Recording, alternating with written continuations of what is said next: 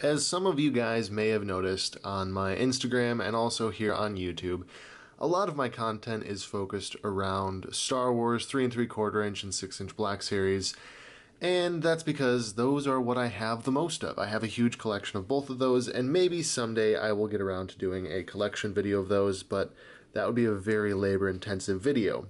Because some of you have requested collection videos and things of that nature, I figured one of the first ones that I could do was my Halo Mega Construx / Mega Blok minifigure collection, I guess you could call it. And that's what we're going to be looking at today. Now, of course, this is not a Mega Construx block, whatever you want to call it. This is not a Mega Warthog. This is actually an old Joyride Warthog from Halo 2, and I got this at a garage sale for $1 because it was a kid's, and the mom had bought it from another garage sale thinking it was a truck, and I knew what it was. She didn't. It's missing the turret, but I love this so much. I've had this for years. This is just the coolest thing to me. And at the wheel, we have a Mega Construx mini action figure, I guess. It's kind of hard to describe what these exactly are, but this was really just a way to segue into the video today. So here we go. Because these are all in the same kind of box where I store them, I figured I would talk about these really quick. First off, I've got a Destiny 2 Mega Construx character. I don't know who it is. I don't know much about him. He just looked cool, and he's also got this really nice printing on such a small weapon. I thought that was really impressive by their company, and so I picked him up on clearance when Toys R Us was closing. Then again, on clearance, I picked up two of these guys. These are the Call of Duty Mega Bloks or Mega Construx characters. They came with some shipping containers, and I mainly just wanted the shipping containers for some like 1/18 scale dioramas that I'm making. So these guys just really came along as sort of a package deal. I don't really know what to do with them, but they have some nice modularity, like all the pouches and things can pop right off. The knife can come off, and you can move it over here. You know, it's very customizable, the system that they built for these, and I like that. It's very impressive to me how small they've made these posable figures. They have basically the same hinge and swivel joint system that like a standard 3 3/4 inch Star Wars action figure would have, and in some cases they're even more posable than a 3 3/4 inch figure. So it's really quite fascinating how much they've added to these characters, and in the same scale as roughly a Lego character, they have so much more articulation. I understand that's not a direct comparison though, because Lego really does go for more of a stylized look, while Mega Blok is really going for a accurate style where they want it to be more realistic at this scale. So I understand that. It's not a one-to-one comparison. I also wanted to talk about just really quick how well they've made these modular weapons. You can take off barrels, you can take out the magazine, you can take out the stock, and you can switch them all around. The only other one that I have is this sniper rifle, but you can take off the suppressor and you could put it on this one. You could take off the scope and put it on this one. You could swap out the magazines. There's all sorts of different customization options between these. And again, at this scale, it is really impressive that they packed all the detail into these, but you know, I digress. This is about the Halo figures, and these are just the three that were in the same container that I figured I might as well talk about in this video, because this is going to be the Mega Construx character figure collection tour. I don't know what to call it, so that's what we're going to call it for now. So first up in the Halo lineup, I have these Marines here. These are the Halo War Marines, or Halo Wars Marines, I don't know. They're pretty much like some of the first figures that they ever made, because they have the older style of articulation. They have ball-jointed shoulders instead of the new upgraded hinge and swivel system, and only a hinge at the elbow instead of the hinge and swivel again. So these are a little bit simpler than the more recent designs that they've created. They're really cool though, and that's why I kept them around. I still love the design of these Marines, and they're really nice. This one, of course, is kind of a kit bash. I just had some extra parts from figures, probably from a garage sale lying around. So he's actually got a Spartan chest instead of the Marine chest, but that's just because I didn't have an extra one. And then, of course, you got this guy who is just like the white repaint of this guy. He's kind of an Arctic Marine maybe, or he's part of the white team. I'm not really sure. They released a bunch of different color variations of these guys. You had red, blue, yellow, white, and green, and maybe some other ones that I am not aware of, but I actually like that about the line. You could get a lot of different color variations, and you could mix and match your teams.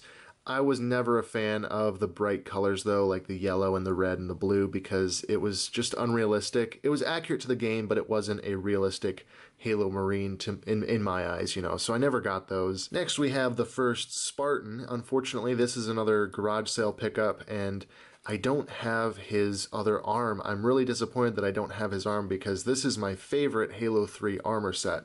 The Halo 3 Scout armor, and it's really awesome. It reuses a ODST chest plate to kind of mimic the Scout chest, which is totally fine. It's close enough. And then it has a custom shoulder plate and a custom helmet that matches the in-game character. And I love this figure a lot. I just wish I had that extra shoulder pad for him. So if any of you guys have a left Scout Spartan armor laying around and you want to just send it my way, that would be awesome because I really want this figure to be complete. I love it so much. Moving on, once again, we have a Halo Reach Spartan here. I don't even know what set this came in. It came with a Hazop helmet, or Hazop helmet, however you want to say it. And then also this Air Assault helmet. This was a really cool feature that they started implementing in the Halo Reach line, where you could get interchangeable armor for the different characters. It would allow you to make your character or your figure more like your in-game character. And as we get into the more recent figures in this video, you'll start to notice how well they've implemented it in recent years, where you can really customize these characters. And I really love that about this line. This is also one of the first Spartans where they got away from this stock standard leg design where the Marines, the Spartans, everybody had the early, like, is it the Mark IV, the Mark V Spartan legs? All the UNSC characters had this leg design. And then here in the Halo Reach line, and maybe before, I'm not the best at knowing this line. I just really collect the characters. I don't even have any sets. I just have the figures because I like them. And if I ever wanted to build a set with them, I could just build it out of Lego. So these guys are really just for display. I don't really do much with them. But anyways, they changed up the leg design here, and they actually gave him accurate Halo Reach legs, which is cool. They've got proper knee pads. They've got like a pouch on the side, which was a feature in Halo Reach that you could add like a leg attachment there. And it was really nice. They upgraded a lot of stuff with these figures and packed in tons of detail with each figure and each sculpt. That's really something that people don't talk enough about, is just that at this scale, the amount of detail that they packed in with each figure is kind of mind-blowing. And you can see with this one especially, because it's the white armor and then they've added this black wash over top of it, you can really just see all the little details that are sculpted in to this mold, and it just makes it an amazing tiny scale action figure. Next we have this UNSC ODST. I don't know too much about this figure besides that I think he came in like a multi-pack for the 10-year anniversary of Halo. I got this block with him and he probably came with a stand or something. All I know is that they made a bunch of figures for that 10-year anniversary, and these guys are kind of rare, or rarer than your standard figures. I just like it because it's got some camouflage painting on the leg there. ODSTs are one of my favorite character designs from the Halo franchise, and Halo ODST was an amazing, amazing game. This guy basically just reuses the standard Marine arms, the Marine legs, and has the ODST chest and helmet. I really dig it, and he is a cool Marine to have in the collection. There's another ODST in this lineup that is my absolute favorite, not because of the character design per se, but we'll get to that. Then we have one of my favorite Halo 3 armors, the CQB armor. This is yet again another one of those 10-year anniversary set pieces. They must have released a bunch of them, and apparently they did them all in green because he's the same color green as the ODST. When I got him, he also included this cool like trading card where it kind of gave a bio about the character and had this really nice shot on the back of him carrying a sniper rifle. I don't even know if I have the sniper rifle anymore, but I gave him a battle rifle because that was the best weapon to use in Halo 3. Once again, this is an older design. It's got the same legs as the typical Marine, Spartan, all that. But they did give him custom shoulder armor to match the in-game character, and the chest plate and the helmet, that's all custom. The same old school articulation though, but even so, this is a really awesome figure, and I love the Halo 3 armor designs. Like I said, this was just another one that I picked up at a garage sale somewhere, so I don't really know much about what it came with.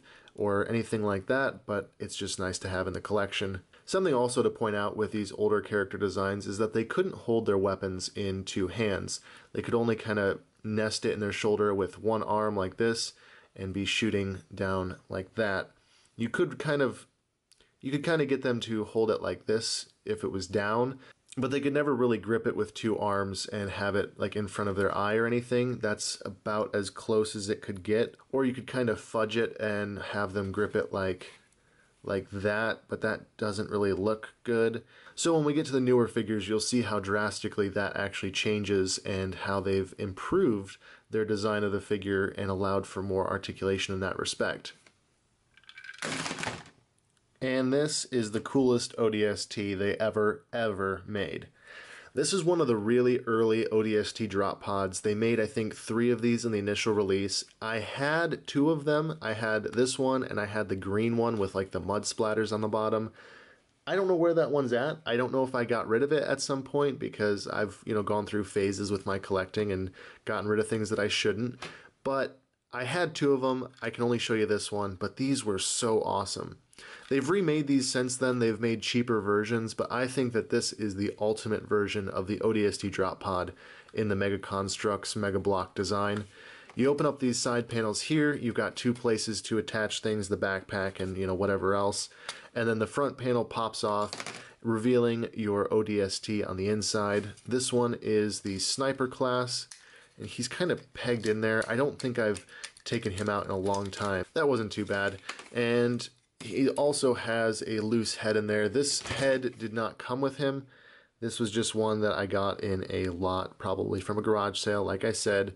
But I felt like he could have switchable heads, so I leave this one in there because it does match in terms of the silver color, and it might be nice to have some variation at some point.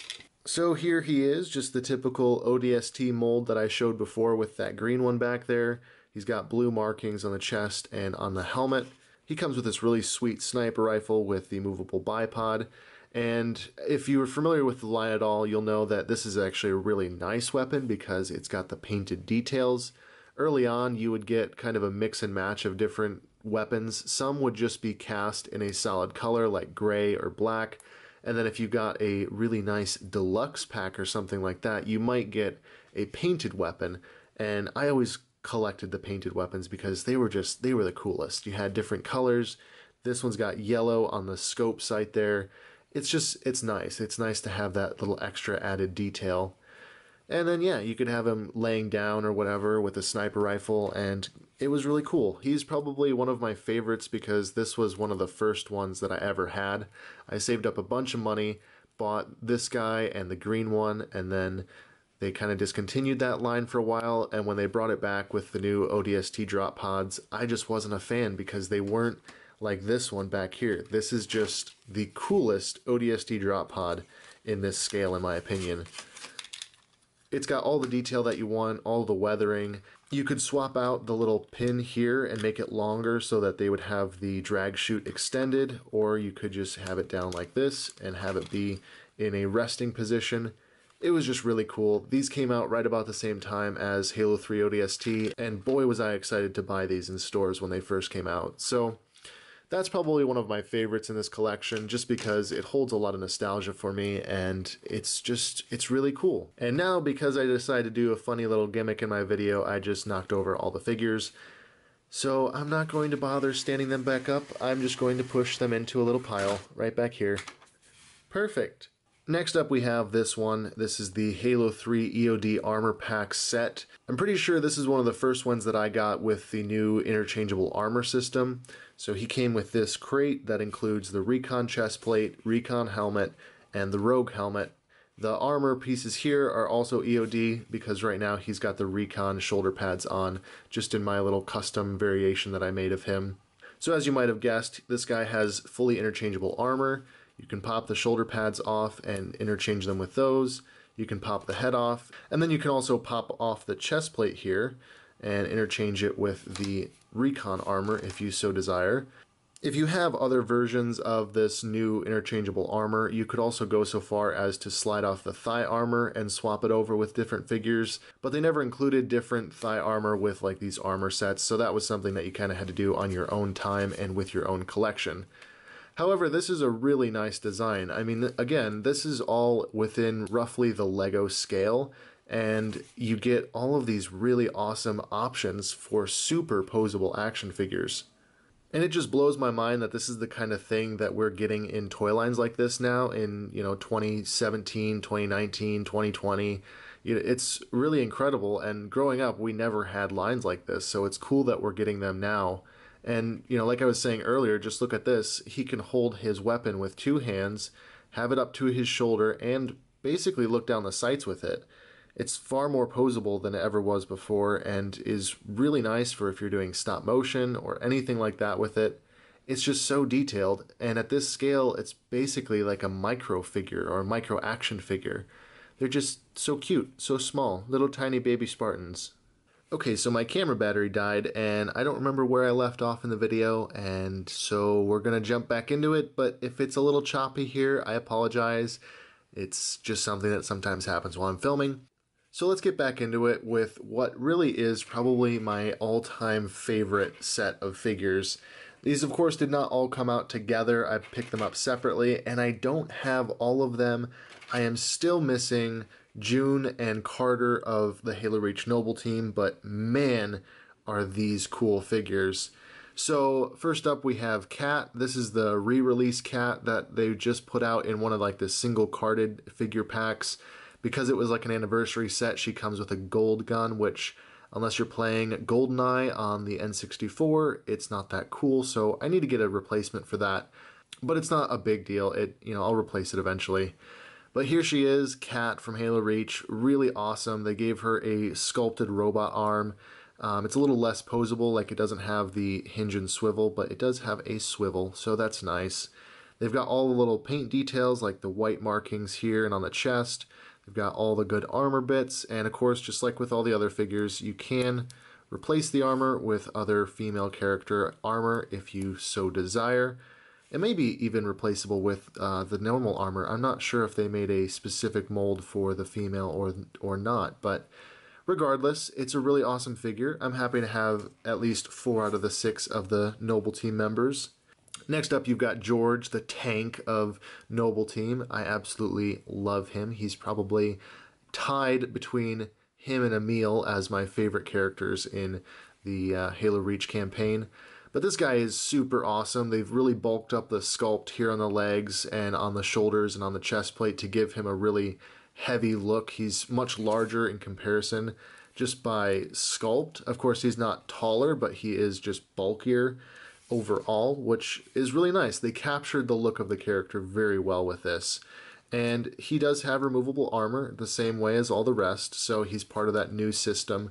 I know they made an older version of him, and I think an older version of Emil with the ball joint system and non-removable armor, but I never picked those versions up simply because I figured if the more recent releases were going to be with the interchangeable armor, I should get them all pretty consistent because that would keep them looking the most similar. Then we have Emil, and he looks absolutely amazing. They've got the skull on his mask really well captured. He's got the little details on his operator shoulder pad there, his other shoulder pad here. The only detail that they kind of missed was the sheath for his knife, but they did go to the trouble of sculpting a custom knife for him with a bent blade. I think it's called a kukri knife or something like that. I don't always know how to pronounce it, but it's nice that they included that as well as his shotgun. He's got really beautiful paint details going down his chest with the ammo belts that he's got. The little red stripe there is even included. He's even got pinstripes on his wrist. I mean, the amount of detail that they included with this figure is just mind-blowing in my opinion. So again, I don't really collect sets, but these little minifigures are really awesome to have on a shelf together as a full team or as a squad of Spartans. It's just nice. Then last up in this set of Noble Team characters, we have Noble 6. This is just basically his default armor and how he appeared in like the trailers and promotional material. It's pretty cool. It's nice that they made it. I'm not really a huge fan of it just because this would never be how I look in game. So maybe I'll get together some Halo Reach armor pieces and I'll put together my own version of the Noble 6 character. But it's still nice to have another Halo Reach designed Spartan in this scale. Again, he came with the gold weapon, so I need to replace that, but not a big deal. I really, really want to track down June and Carter because those guys are really excellent as well. I will track them down eventually, but man, I really want them. I haven't been able to find them anywhere for a decent price, so maybe someday I'll complete that line, but you know, as it stands now, I'm happy with these. They're really awesome.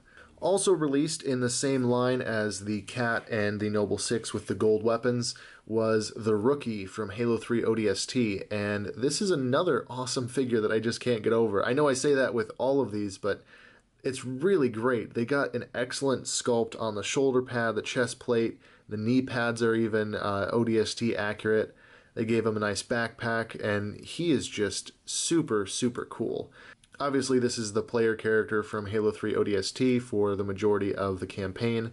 I always liked his simple characteristics and how he was really designed to be you. He never talked or anything, so you really kind of had to fill the boots of the character, no pun intended, with your own personality and everything, which was a really nice touch. I enjoyed that.